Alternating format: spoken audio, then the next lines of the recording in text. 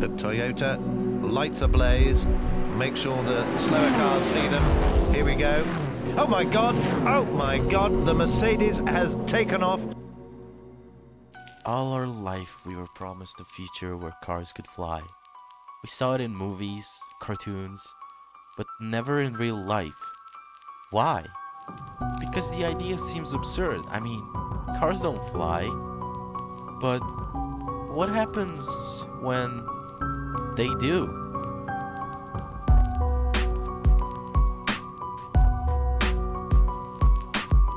Now, before we get to the main event, we need to go back in time a bit.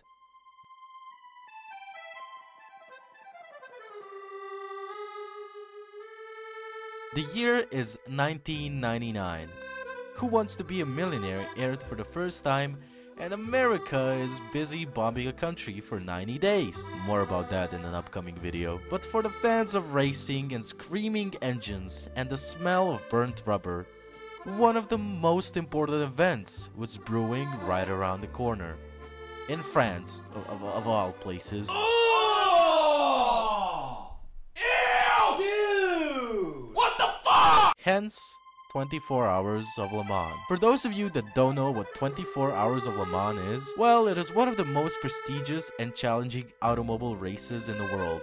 It is held annually near the town of Le Mans, France, and it is organized by the Automobile Club de la... how the fuck do I pronounce this? Basically, cars go vroom vroom for 24 hours, okay? Got it? Good. And this year was supposed to be no different. It was shaping up to be an exciting race with such strong contenders as BMW, Toyota, and Mercedes, who were all close contenders for victory. Now the car manufacturer that interests us is Mercedes-Benz. They have arrived with a new and improved, fancy-looking Mercedes CLR. Now this car looks like a fucking rocket ship. Unfortunately, it took some attributes from rocket ships as well, because the damn car wanted to fly. In the warm-up leading up to the race, Mark Webber, aside from having the most beautiful jawline I've ever seen, almost met God himself after his car flipped and landed on its roof. Now there is no footage showing what exactly happened, as we only have footage of the aftermath of the crash. But we will soon learn what led up to this crash. But not by new footage emerging, or a nerd going in depth as to what happened, but by simply having the crash happen again. The Toyota lights ablaze. Make sure the slower cars see them. Here we go.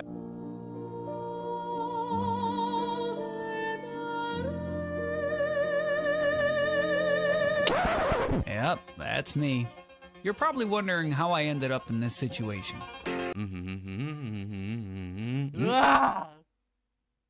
What the fuck was that? Aside from creating one of the coolest looking pictures in the history of the universe, one might wonder, how the fuck does something like this happen? Why are Germans flying again? And will they invade Poland? Answer is no. As to the car flying, there are 4 factors that made the car fly itself. Those being the design of the car, the track, chasing another car, and the air underneath the car. Basically, the Mercedes CLR was designed to go very fast, but the shape of it made it possible for the car to lift off the ground if the air hit it just right.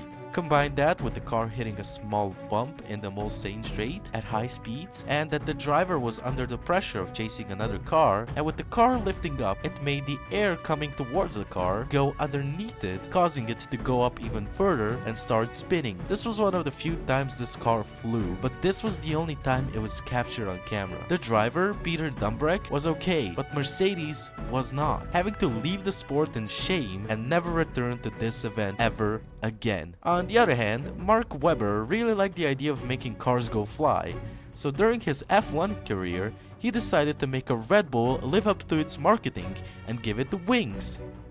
What a fucking legend! Now real quick guys, I wanted to thank you for all the support you've been giving to the channel. Like, I can't believe we reached 1K subs. That is insane. Thank you so much guys, and if you guys want to support the channel, there will be a Patreon linked in the description and in the pinned comment. And of course, don't forget to smash that like button and subscribe. I love you guys. Bye bye.